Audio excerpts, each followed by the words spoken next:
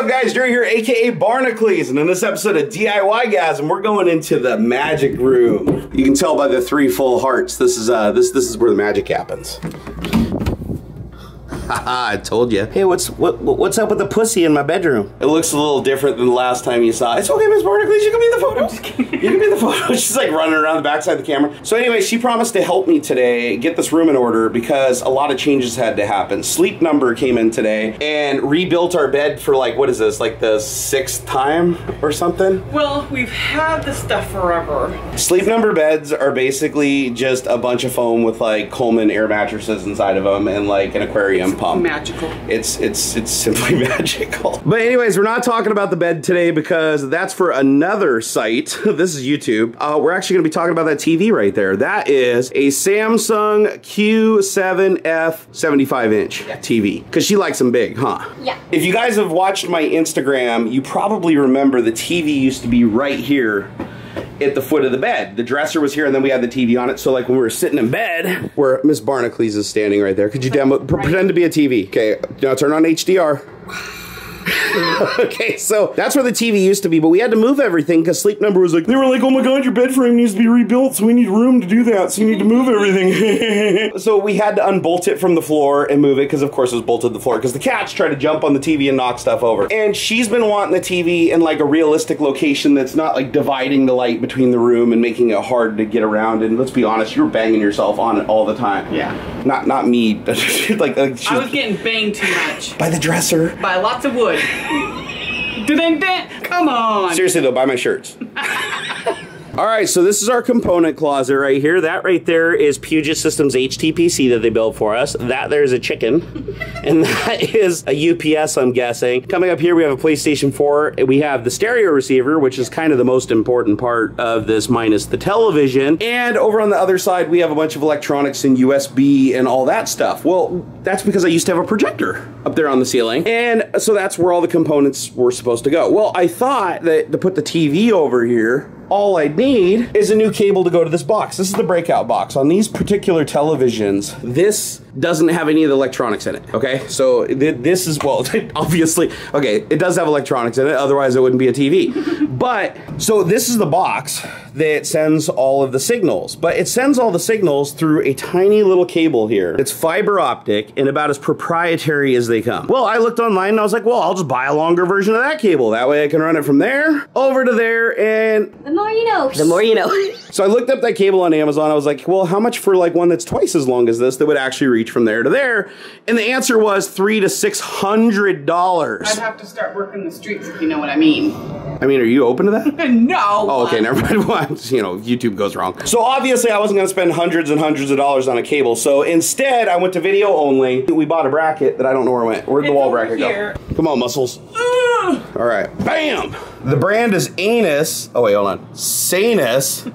And at video only, they seem to think that this is like the cat's ass when it comes to hanging up big TVs. It claims to support up to 90 inch and 150 pounds. So we could hang like 4 Xanders from it. All right, so anyways, this is what we're gonna attempt to install today so that we can put that TV there up on that wall, tilted kind of slightly downward to give us enough room on the top of the dresser thing. I almost couldn't remember what this was called.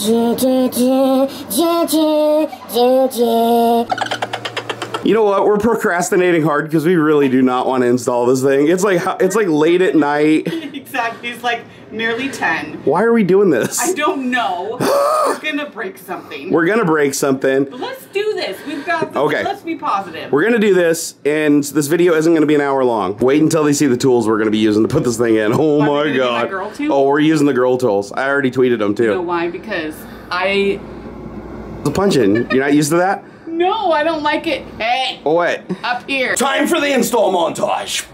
All right, to unscrew the TV, we're gonna need to use the real stuff here. Get out the bad boy. Yeah. I actually thought these were a joke, but to be honest, they actually did work on everything today really well. Yes. So, and I have a feeling they're gonna help us mount everything. So, yeah, go Tomboy Tools. I'd actually like a set in purple. Oh my god, this thing's heavier than balls. Especially at 10 p.m. 10 p.m. All right, easy, easy, easy, easy, easy, easy. Right like that. Boom. Awesome. Yeah, no. No? No. Step 1 completed. All right, so that's where this bad boy comes in, is now we need to remove the old base since we're gonna be mounting it to the wall. This thing has a clutch built in that's pretty cool too. Just works. Okay, I'm pretty sure that's all of them. Let's see. Oh, look at that. Look at that. Nice. All right, so now we got to figure out what we want to do with the old base. I think we're just going to go ahead and hand it on over to Xander Man's. What are you going to use it for, bud? I'm going to use it for race cars. Can you demo that for us? Well, it looks about just right for you. Perfect. It's better than putting it in the attic. All right, now that I removed the base, I'm going to go ahead and put back the panel, since it's not really in the way of anything, because we're actually using these 4 holes for the VESA mounts. That way we won't lose anything. Wait, where'd these go again?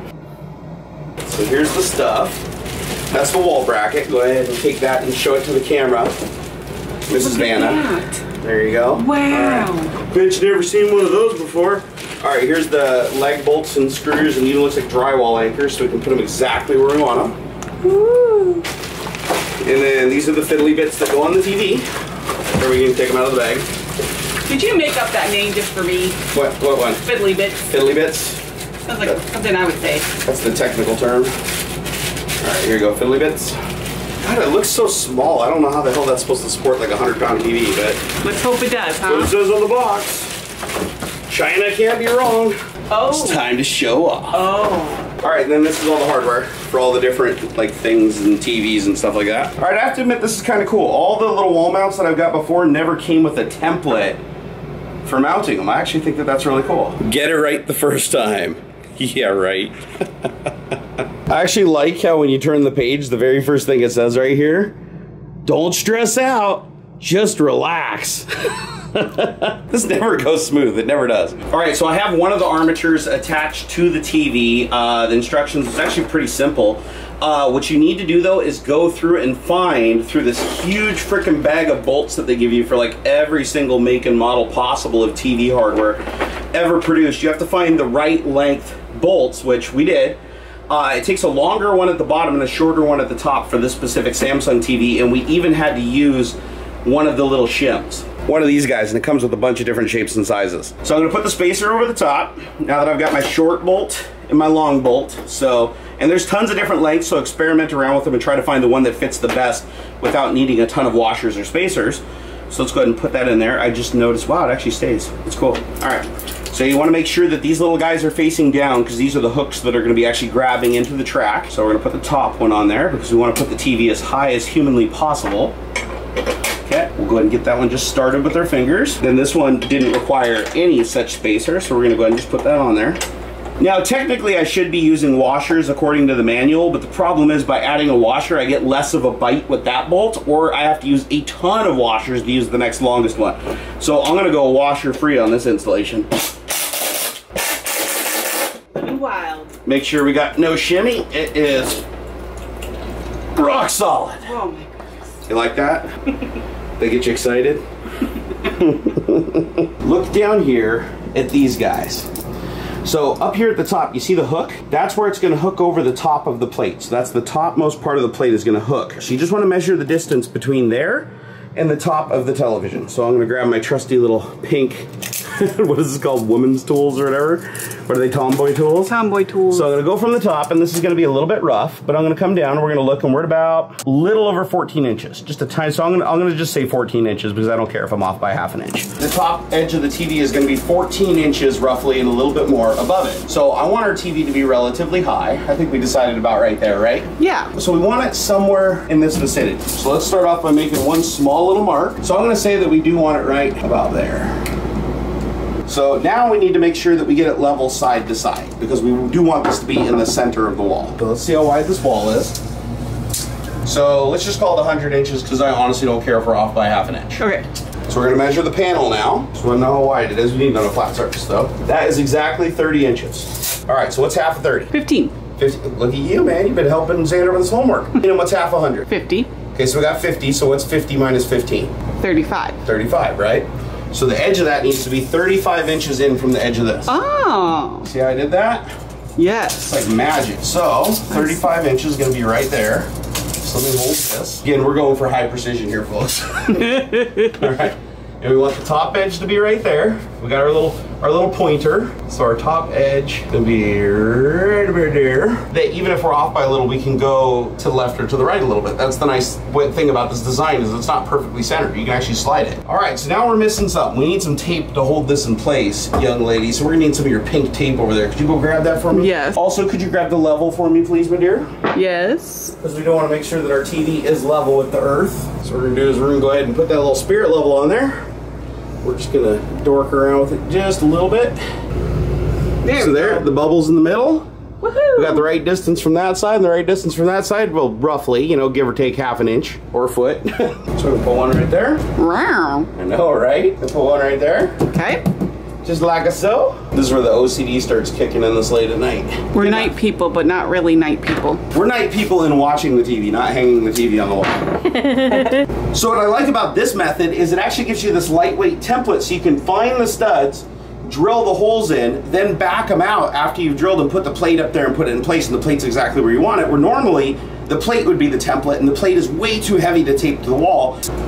And we got exactly 35 on that side, so it's perfect. And then just one last time, we're gonna check level. Bubbles in the center, bubbles in the center. So we're good. Now, we gotta do the fun part, and that's finding the stud. Now, you could use a stud finder. Unfortunately, I own like 3 of them and I couldn't find any of them, so we're gonna use the medieval stud finder, which is a hammer. What we're gonna do is we're gonna search for a stud by tapping on the wall with a hammer.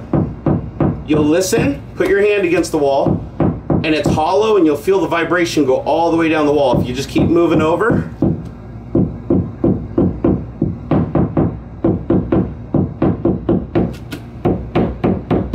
There's a stud right there. So now, take our little drill. Oh, I feel wood. Check it, look at that. We got a wood core on the end. That means we hit wood. Another good way to check is just to put the bit back in and just shove it in there and notice it doesn't go any further. Oh. There you go. We hit pay dirt. I'll go a little deeper though. Okay. Now if we found a stud there, chances are we're gonna find a stud right below it because studs are straight. That's if the builder did a good job. They don't always do a good job. This is a hammer drill, by the way. This is not the application for this drill. Oh. We got dirt. I mean, we got wood. It's getting late. What is it, like 11 now? First 2. Now we need 2 more somewhere over here to keep us going. So let's go ahead and pull out the medieval stud finder. I'd like you guys to know I hit both of those without a stud finder, okay? I am a stud. We didn't practice or anything. Nope. Okay, I practiced, but I didn't actually find that stud. No, I found that's a what I different meant. stud. Okay, Yeah. Stop trying to show the internet the magic process here, okay? You can tell, hear the sound difference? Yep. So that's a stud right there. You gotta be careful when you're drilling because there can be things in the walls like metal conduit. Let me make sure this is wood.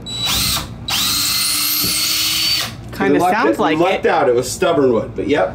Which means the one below it should be good.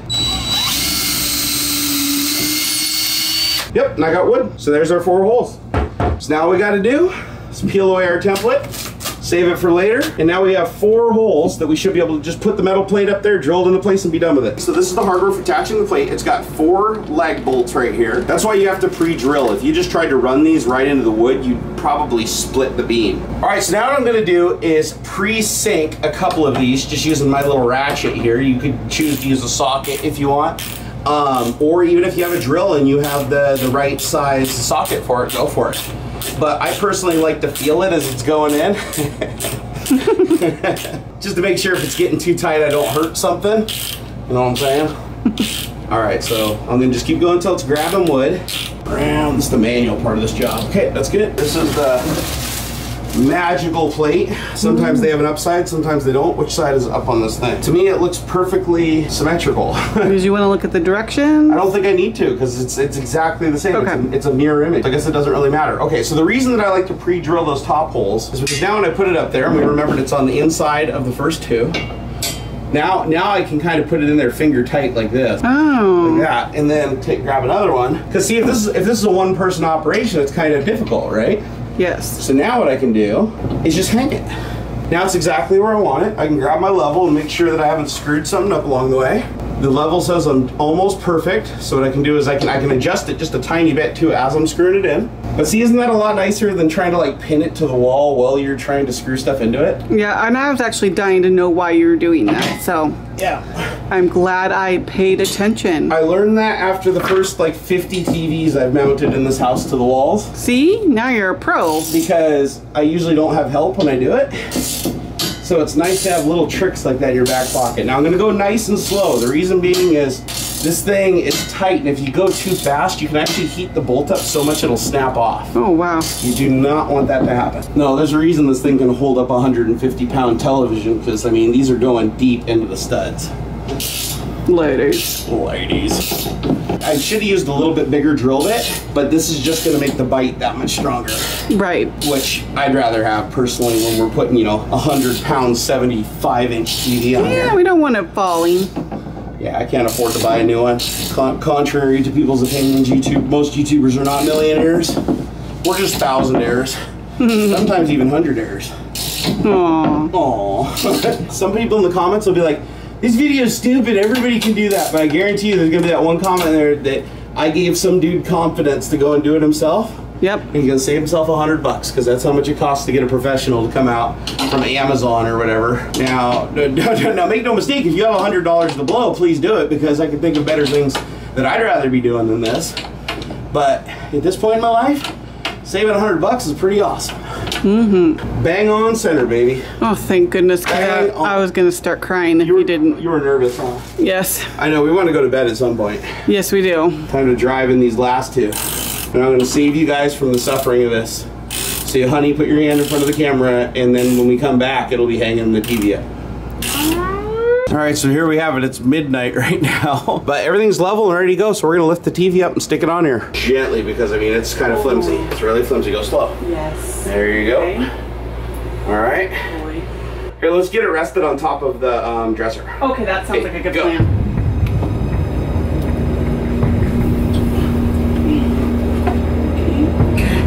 Okay, rest it. Now you just got to be able to lift it over your head. You got 3, 2, 1, go. Oh God, I can't do it. Yeah, it's okay. No, it's okay. All right, if your wife's too weak, just get your neighbor to help. What time is it? Midnight? Yeah, something like that. Let me see if I can lift this up. All right. Now see the hooks on the back? Yeah. You know the score, right? Yeah. All right, go. Okay, I got my hook on. Yep. Is your hook on? Yeah. Cool. Let it lock. And there, okay. That one's not locked yet. It's not locked yet. Hold on. There we go. And ta-da! It's in the tray. Like a boss. I know, right? After all these years, I have finally properly mounted the television. Yeah. There was no way. I mean, I was struggling. Yeah. Yeah. So, and I know I'm pretty strong. So if I was struggling, that's heavy. That's no doubt. Yeah. So that's why I called you. I was like, I know you can do it. Oh my God. Good job, Lou. All right, guys, thanks to my neighbor saving the day, because this TV is incredibly heavy, we managed to get it up and mounted. Check this out. Hopefully you can see back there just a little bit. Let me see if I can zoom in and if I can do some compensation for the bad light. But you can see it's actually an articulating mount, so we can pull that away from the wall a couple of inches, and we can tilt it up or down, so now we can get it tilted perfectly in line with the bed. I've got these speakers now are gonna be hooked up. The stereo receiver is gonna go right here. You can already see the cat's getting ready to try to jump up there and nail the screen, because that's what cats do. On this side, we're gonna have the computer and the Xbox. And you can see I'm gonna take my old Polk bookshelf speakers, and I'm actually gonna upfire them just to play around with Dolby Atmos a little bit and see if I can't fart around with it and get it to bounce some sound off the roof. I know they're not, you know, certified speakers for it, but it's always fun to play around. We're gonna use a command hook on the back to hold this Luma cable nice and loose so it doesn't get kinked, because again, that's that cable that I told you is $1 billion. That is definitely the weak link of this TV. And then of course we have the box hooked up and it's on Wi-Fi right now. God, the cat is really into my video. Oh. Thank you everybody for watching. I hope one of you guys learned how to hang a TV, and if you think I did it completely the wrong way, feel free to leave it down in the comments. If you guys want to come follow me on Twitter, I'm at Barnacules over there. If you guys want to see the private life, nothing like that though. Come on, let's keep it professional, guys. Okay, maybe a little like that, but over on my Patreon, patreon.com/Barnacules. I think I'm up to over 100 videos over there. Jerry and the Rots, a series I only do for my patrons. And if you'd like to support the channel, get yourself a Barnacules Nerdgasm shirt at shop.barnerd.com. Because why the hell not? You're buying everybody else's shirts. Alright, I am seriously tired. I did not expect for this to take this long. So I'm going to bed. I love you guys. Until next time. Roll end credits.